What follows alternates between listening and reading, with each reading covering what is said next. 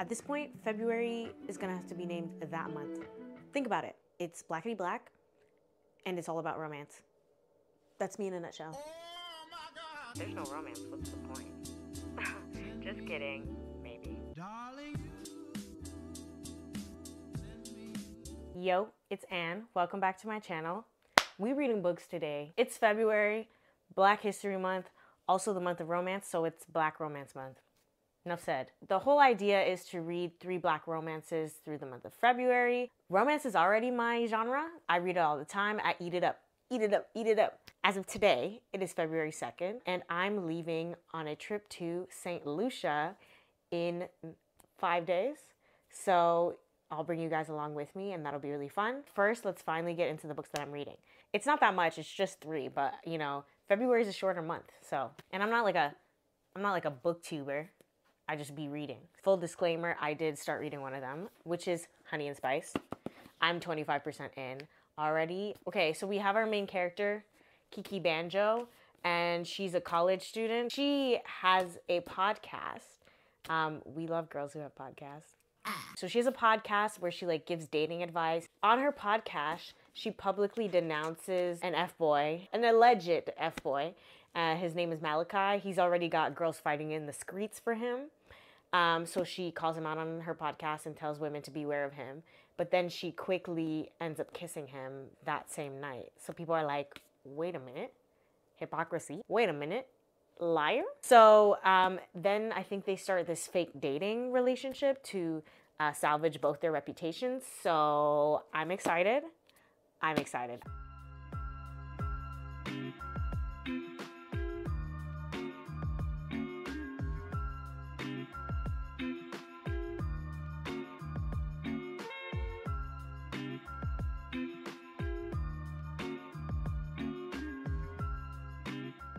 I am about 12 hours away from taking my flight. We love a 6 a.m. departure. 6 a.m. Thankfully, before I depart, I have finished Honey and Spice. It upsets me when I don't like a romance book, and then upsets me 10 times further when it's a Black romance book. We were 40% into the book, and the fake dating hadn't started yet. I'm sorry, for a romance book, I feel like that's unacceptable. The like tagline of the book is the entire fake dating idea.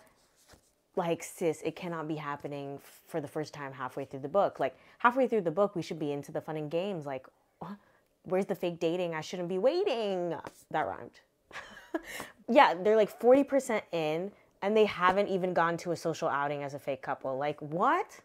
What? No, no, no. I feel like the idea of fake dating is to keep up appearances, so appear places. There are some things I look forward to the most when it comes to fake dating. One of them is them going on outings together where they have to fake date. Like, that's kind of the allure, the appeal of the entire thing. And it just felt like these people were just dating and then for some reason put this fake dating title on it. And I know the book tries to say that later, but it didn't work for me. I definitely felt like there was a pacing issue with Honey and Spice. The beginning was really slow, and once we got to the fake dating, I felt that everything was happening so quickly. Kiki and Malachi are love interests to each other, and the way they were quickly disclosing things to each other, it didn't come off organic. It was just really weird, like they were just dumping information on each other, and I was like, why? And probably because I'm a slow burn girly at heart, but like, it's your first date and you're already talking about your sick mom. Couldn't be me. It couldn't be me. If we're being honest, fake dating is a very silly trope. And I find that that's where the comedy can happen with fake dating. I think there should be a lot of comedic events. And there was like nothing funny happening with the fake dating. Like, no funny scenarios, no like awkward, like that's kind of what I expect and what I look for in a fake dating story. I think Malachi is probably my favorite character in this book. Kiki's all right. I just felt like it was weird that we're inside her head, but I felt like I didn't really know her still. For most of this book, I didn't really know who Kiki was as a character, and I didn't really feel connected to her. Just all in all, I think this book was just not my style, not my vibe. I think I tend to prefer my fake dating to be pretty lighthearted and on the rom-com side rather than a more serious type of book, because I think fake dating in itself is already a silly concept. So if you take it too seriously, then I kind of get lost and I'm not having fun. So that's what I'd say about Honey and Spice. The second book I'll be reading is Highly Suspicious and Unfairly Cute by Talia Hibbert. I'm quite a fan of Miss Talia Hibbert. I've read her entire Brown Sisters series and really enjoyed them. So I'm excited to see how her YA debut goes off. YA romance is my cup of tea. So to see Miss Talia Hibbert dip her toes in there, I'm excited. I'm excited.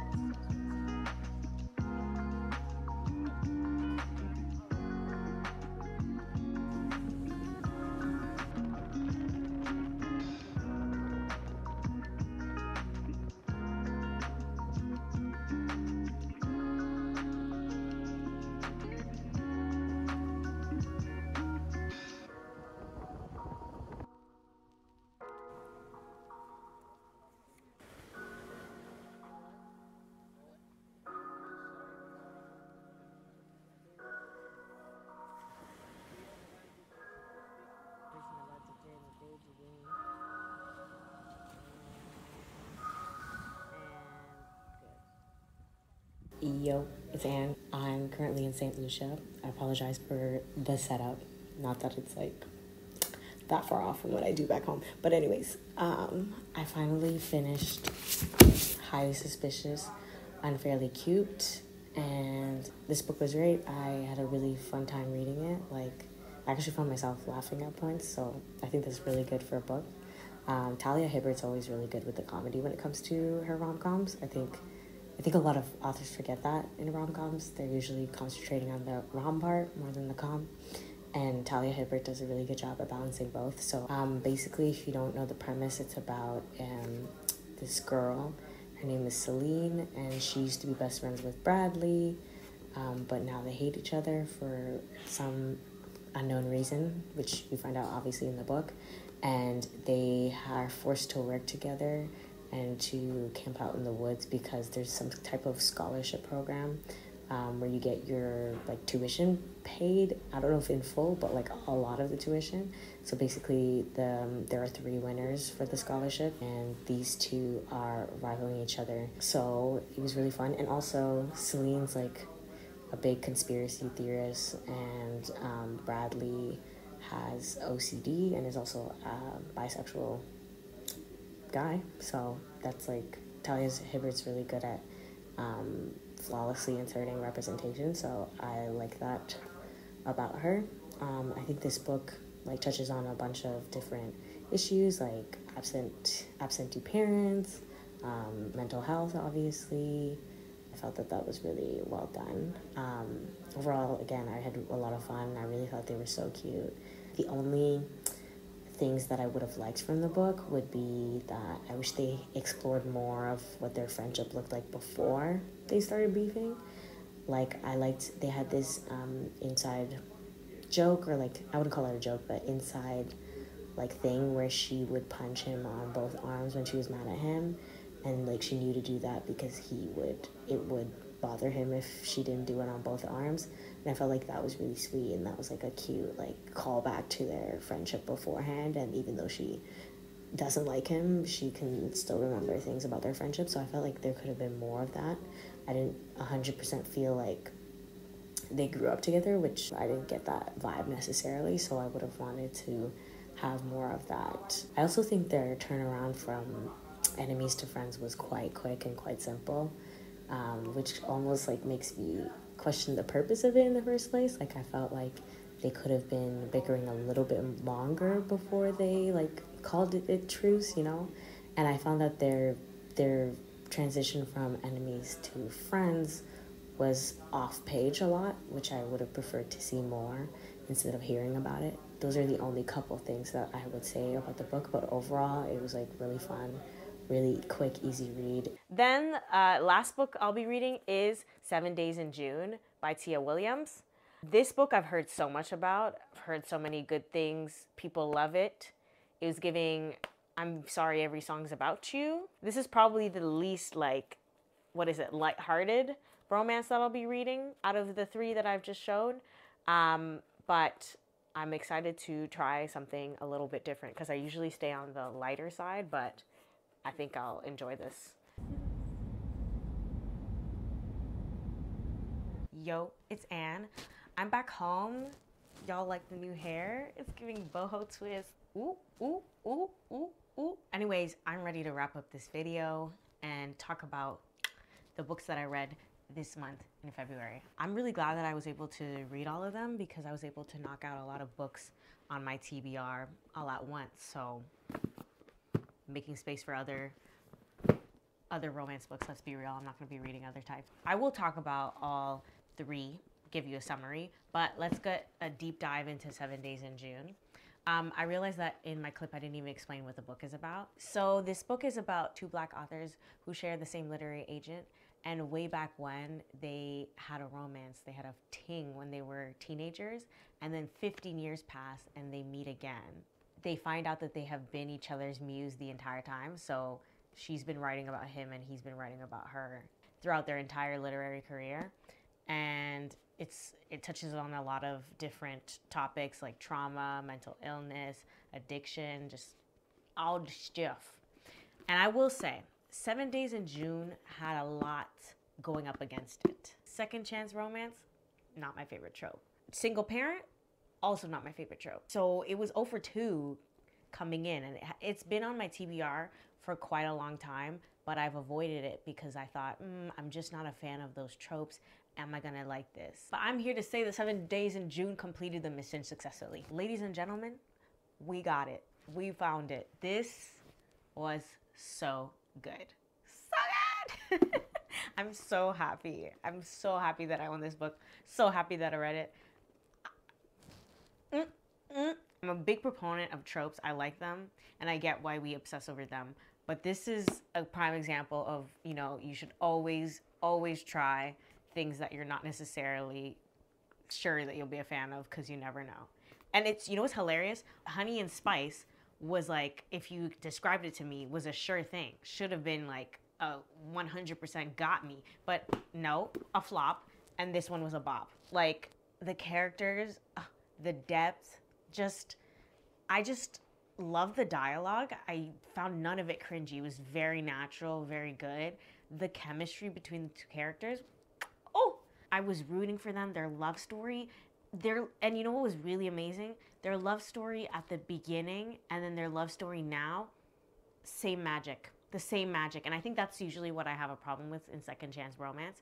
I often find that the love story that happened either before, when they were first together, or when they get back together, isn't as good. Usually they become toxic by the end, so I'm not even rooting for them. Or the way that they were together just seems irrelevant. Like, I'm like, why wouldn't you just have these characters meet for the first time in real life, I'm not really seeing why it needs to be second chance. But this ate. Like their first love story when they were first together was beautiful and tragic. And then the second time was beautiful and tragic in a different way. This book was good.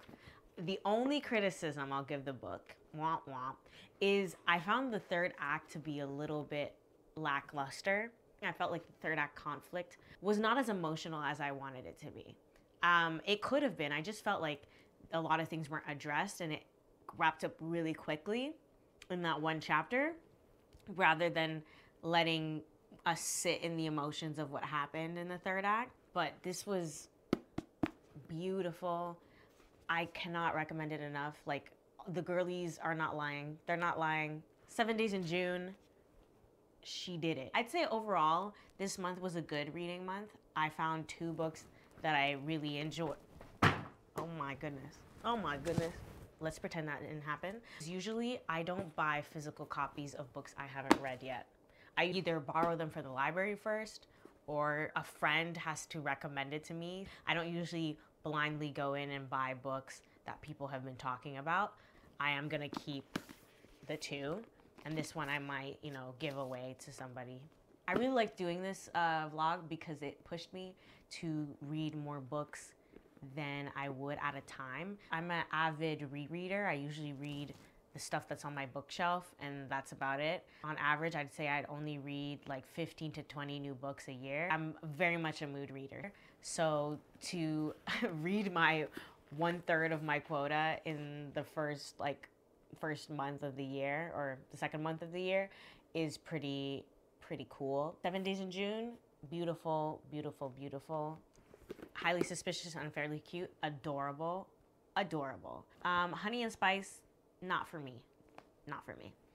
For other people, just not for me. The theme of this video was Black romance. So I guess I feel like I have to finish on that. I think Black romance is in its peak era, especially Black YA romance.